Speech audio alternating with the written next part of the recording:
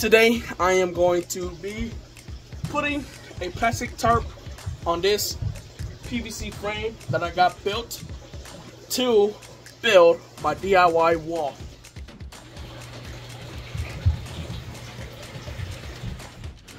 Gotta get one of these dehumidifier. I think I gotta get this thing too.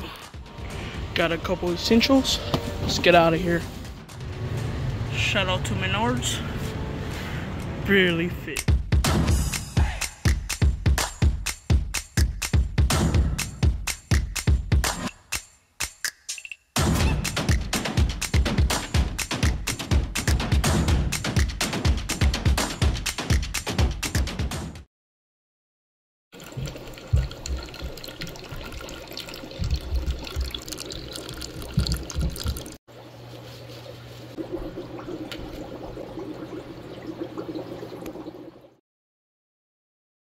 I have been working on the fish room for about a month now.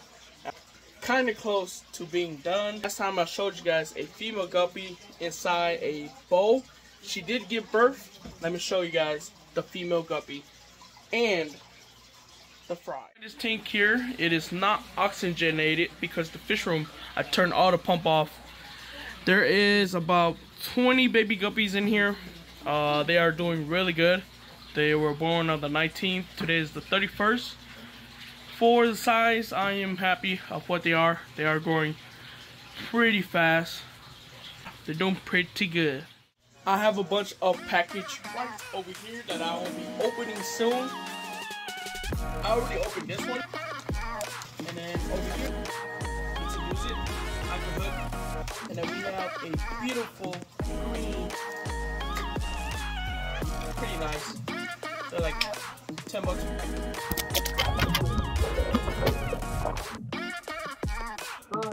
Absolutely drenched my phone.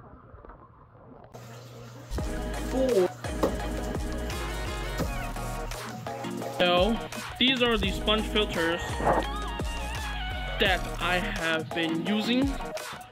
Other than that, I got a bunch of stuff, as you can see, to add on to the fish room. Been trying to edit this thing. It's just been all over the place. If you guys have not guessed it already, yes, I am starting a guppy farm in my basement. I think I'm crazy.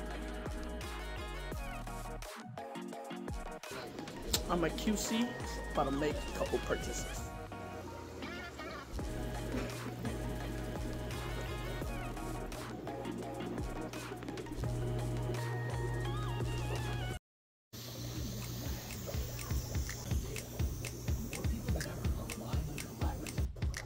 Okay, the video has been all over the place. I'm sorry.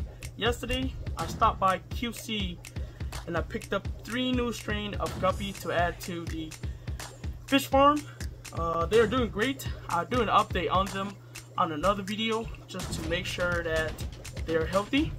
Aside from that, the wall that I showed you guys briefly is keeping the room super warm. I'm literally sweating right now. To close out the video, I'm going to show you guys what I feed my guppies.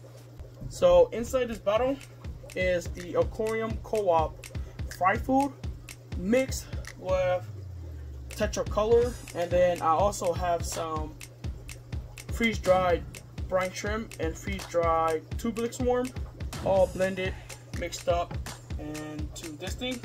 Went ahead and dumped some in this container. I grab a fresh bottle of water and normally just add it all the way to the top. Let it soak for a bit and then get feeding.